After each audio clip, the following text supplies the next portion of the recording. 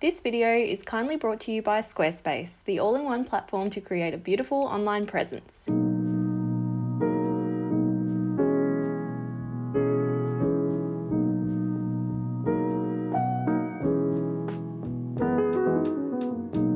Hi, my name's Janelle and welcome back to Rosery Apparel. As you may know, I'm currently living in Japan for 6 months and I recently found out about this ancient Japanese craft called Tataki Zome. I think that's how you pronounce it, which is basically the art of dyeing fabric with fresh flowers. And as soon as I found out about it, I just had to give it a go. It's also super convenient because I'm currently living in Sapporo and there is a massive flower festival going on at the moment in celebration of summertime. So I decided to head down to the flower festival, pick out a selection of beautiful fresh flowers, and I am just so excited to get crafty in my tatami room today and have a go at dyeing some fabric with flowers. I just don't think there's ever been a craft so up my street before. I'm so excited to give it a try. First things first, let's go back in time a few days to when I visited the beautiful flower festival. Part of the festival was this section of plant stalls where there were so many flowers to pick from. I decided to pick up some mostly yellow and orange toned flowers as I'm hoping the bright petals will take nicely to the fabric. This festival was honestly one of the cutest things I've ever seen. I was so happy to have a reason to buy some of the flowers and support the local growers. The whole thing just made me feel like I was literally living in Stardew Valley. I also ended up visiting a local florist and picked up a variety of different stems as well, as this is all very much an experiment and I think it will be good to have as many different flowers to test as possible to see which are best suited to a project like this.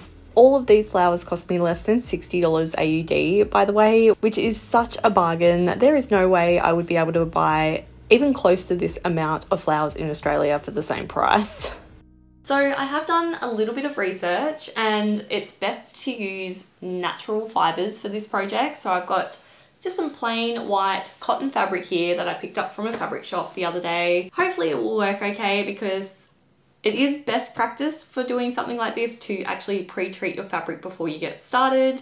And you can pre-treat your fabric using a product called alum, which is short for aluminum sulfate. And I don't know if it's because of the language barrier, but I have been to the grocery store, craft stores, even health food shops, and I cannot find this alum product anywhere. So unfortunately, I'm not going to be able to pre-treat my fabric first, but I did find this product here, which is basically just a color fixing agent. So this is something I can add to my fabric after I've finished dyeing it to hopefully fix the color into the fabric so that it won't come out in the wash. This is all definitely very much an experiment though, so I think I'm gonna start by doing a little test sample to see how it goes, and that way I can get a little bit of practice in. I can actually add this to the little sample as well so we can see if it actually works, and then if it does, fingers crossed, I can actually get started on my actual piece of fabric. So for this project you'll need your cotton or natural fibre fabric, a hammer, some masking or washi tape, a chopping block or board of some kind to be able to hammer onto, and the flowers you'd like to work with. I'll have a link to a helpful flower dyeing guide below that goes into detail about what types of flowers are best suited to a project like this. So now to actually start pressing the flowers onto the fabric. Using my scrap piece of fabric, I started by picking some of the petals and rearranging them onto the fabric. I then folded the fabric piece in half and then began to pound the petals with my hammer.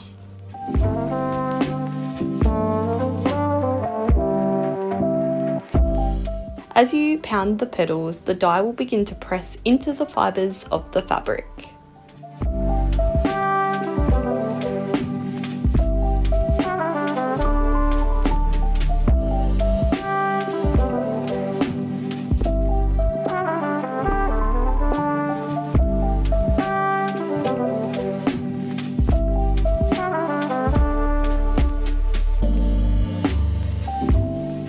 I then kept repeating this process for all the different flowers I purchased in order to see which ones will work best.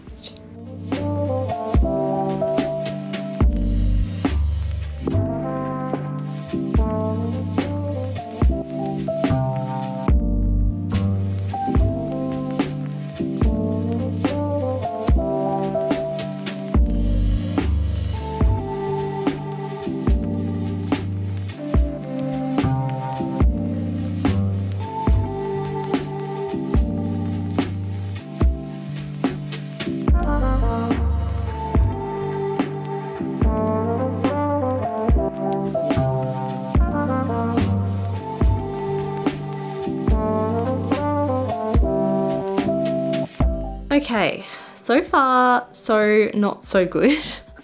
It is a lot harder than it looks. Also, I've realized some of the flowers I have just don't work as well as others. So this flower here are these, which I was really excited about. I thought they'd make a really cool pattern, but they just turn into a massive splodge, which is fine. I just won't use those. I also found that like picking the petals off and pressing just the petals creates a much more defined flower shape. So I think I'm gonna stick to doing that. The only other thing is, it is just so damn noisy because of the hammer. I didn't think you'd have to press that hard, but it's literally just constant hammering, which when you're living in a small apartment in Sapporo, you don't really want to disturb your neighbours. There's building work going on outside, so it's noisy already, but I just feel too bad to make this much noise. So yeah, I didn't really take that into consideration either. I might go to the park and get crafty at the park instead. Yeah, not sure. In the end, I decided to move my flowers and supplies outside onto the balcony where it was already pretty noisy thanks to the construction work. And before I get started on my next sample piece, let's just take a quick break to talk about the sponsor of this video. This video has been very kindly sponsored by Squarespace, the all-in-one platform to create a beautiful online presence and launch your passion project. Whether you'd like to start making and selling your own products, create a beautiful portfolio to showcase your work, write a blog, or simply create any website of any kind, you can design and create your dream website all by yourself with Squarespace. You simply select from their range of beautifully designed templates, and you can change up the template as much or as little as you like. You can add everything you need to run your business successfully with just a few clicks. No background or knowledge needed in coding whatsoever. On Squarespace, everything looks so professional and so beautifully designed, and it really did help to elevate the Rosery Apparel brand when I was first starting out. Really made me feel like my brand was actually legitimate, and therefore gave me the confidence to be really proud of what I was creating and actually share it with the world. So if you'd like to create a website of your own, then head to squarespace.com using the link in the description below and take advantage of their free trial so you can test out just how easy it is to use for yourself. And then when you're ready to launch your beautiful new website, head to squarespace.com/roseryapparel for 10% off your first purchase of a website or domain. Thank you so much, Squarespace, for sponsoring this video. So I then got started on a new sample piece, and this time I found that hammering directly onto the concrete with a towel underneath made the hammering noise way softer than before and actually worked really well to press the flowers into the fabric. The brighter orange and red petals worked so well for this project. It was seriously so exciting to see the dyes take to the fabric so well. It was actually pretty interesting to see what flowers worked and which ones didn't work at all.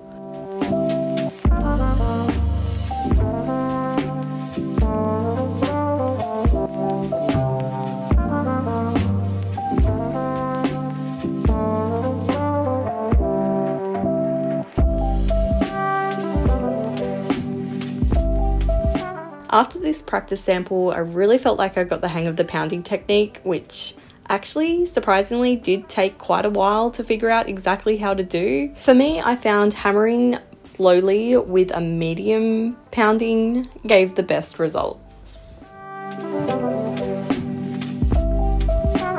Okay, so outside works so much better, I think, and having the towel underneath works really well as well to reduce the noise. But here is a little sample. So this is on the cotton, and I also did a little tester on some rayon fabric I had just to see if maybe the rayon takes to the dye a little bit better. Some flowers work a lot better than others. So these were the bright orange flowers. They worked so well, and I think they're my favorite because they kind of create this really beautiful burnt orange color, which is my favorite color. This one here is also a favorite.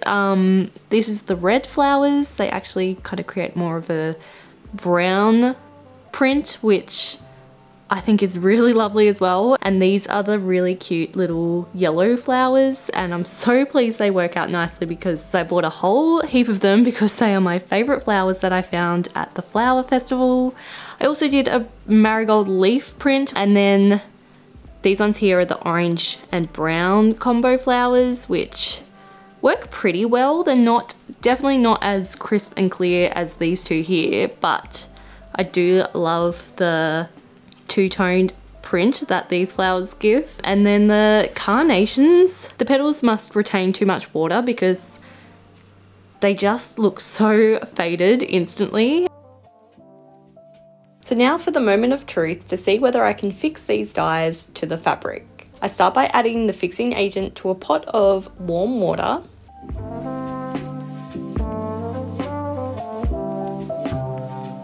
I then add the sample pieces to the pot, and as an extra measure I also iron these pieces to heat set the dyes to the fabric as well. I then let the sample pieces sit in the fixing agent solution for a good half an hour, but once the pieces had dried I was in for a pretty heartbreaking result.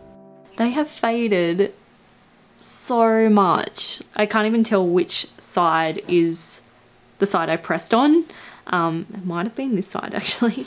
So yeah, the best fix solution that I used doesn't work for this type of dye, I suppose, which is a real shame, but I think I'm just gonna get on with my actual fabric now, and I'll just not pre-treat it or anything and use it for something that I'm not going to need to wash a lot. Like I think I might make a wall hanging or something, but I'm just really keen to give it a go, and hopefully the pressed flowers without being mixed up in the best fix solution will stay nice and bright. So a little defeated by the result of the sample pieces, I decided to get pounding away anyway, as even though I won't be able to make anything that will need to be washed, hopefully the results will still be stunning and I'll be able to make something decorative instead from the fabric. Or at the very least, I'll get enough practice in to be a pro at fabric pounding when I give this project another go in the future.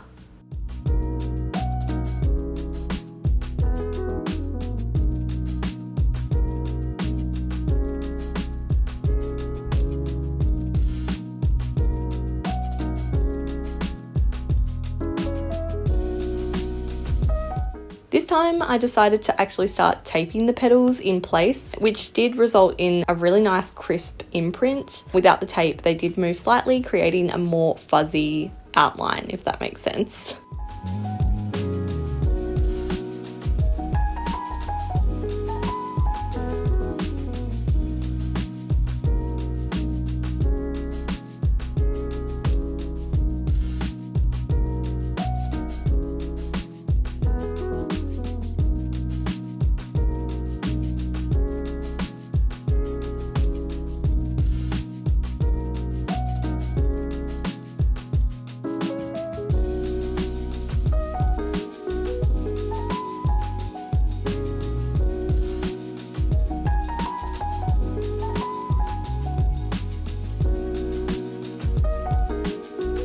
I just kept adding the different petal types that gave the most successful prints and tried to position them in such a way that gave a nicely spread out pattern onto the fabric.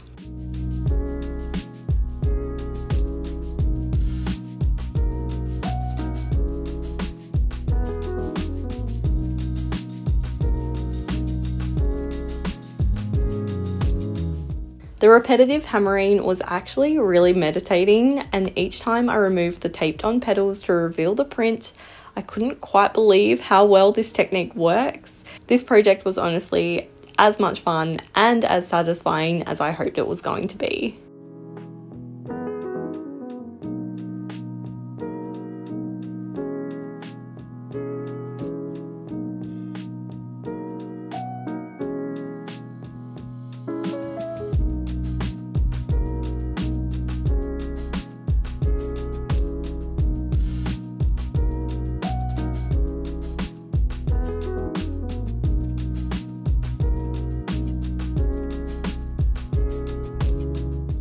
Sitting out on the balcony on a beautiful summer's afternoon, surrounded by flowers, was honestly a peak crafting moment for me, and this is for sure going to be a craft that I'll be trying again at some stage soon, hopefully next time with some properly pre-treated fabric.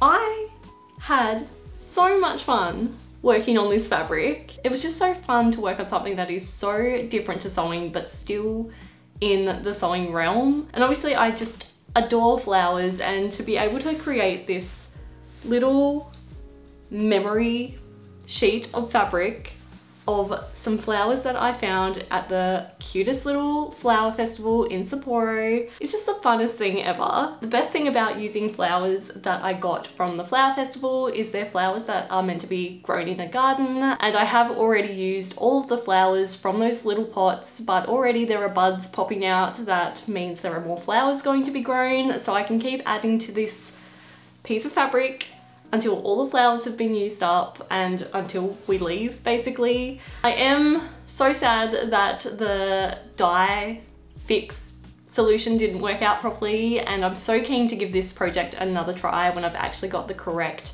pre-treating ingredients needed to make the fabric able to be washable. I think for this piece I'm just going to make something that won't need to be washed, like a wall hanging or maybe even like a cushion cover or something cute. But yeah, it was just really fun to experiment and try something I've never done before. So yeah, even though it hasn't worked out perfectly, I had so much fun, and I've learnt so much that I will do differently next time when I try this dyeing method. So yeah, if you enjoyed this video, it would really mean a lot to me if you could give it a like, and stay tuned for potentially part 2 where I actually give this dyeing process a try properly with pre-treated fabric so that I can potentially make an item of clothing out of my hand-dyed fabric. But yeah, thank you so much for watching this video until the very end, and I'll see you in the next one.